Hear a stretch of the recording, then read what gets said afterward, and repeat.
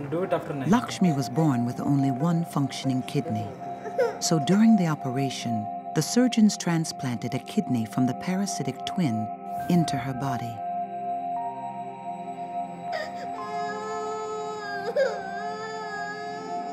They need to check that both kidneys are working normally.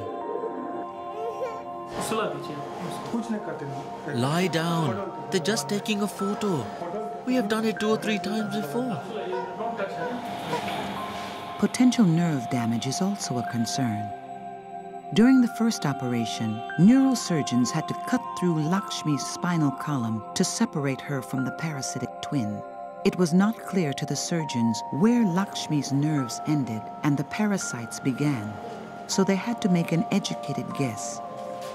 If this damaged Lakshmi's nerve system, it could lead to incontinence and walking difficulties. It's okay. I'm here.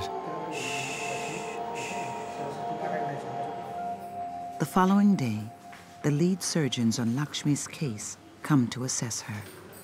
I'm very happy with what I see. I think she's grown well. Absolutely. And from all the ultrasound and all this imaging that we have, her tummy is absolutely normal. She's continent, which is a great surprise. Absolutely. We did an ultrasound yesterday to look at her kidneys, which are also completely normal.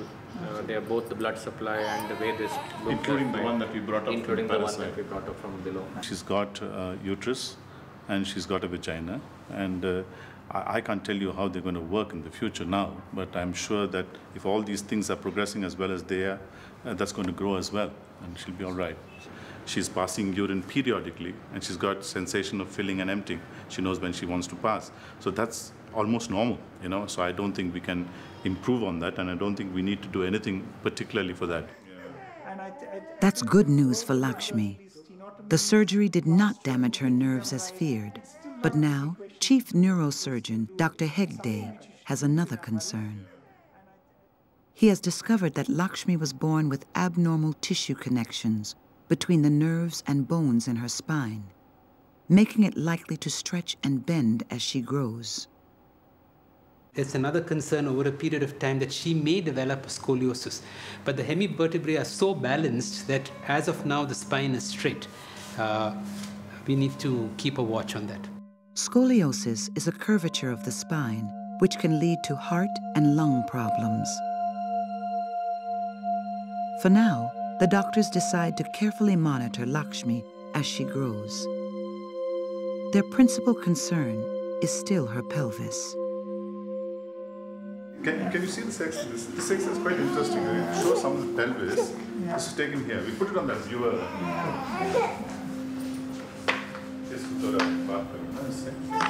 When the surgeons reconstructed Lakshmi's pelvis, they used a piece of bone from the parasite.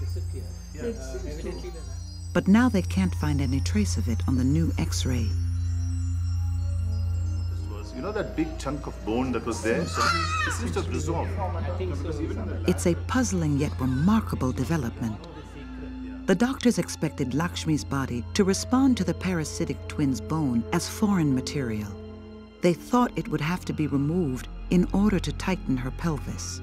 But instead, Lakshmi's body has accepted and integrated her twin's bone in a way never before seen in medical history.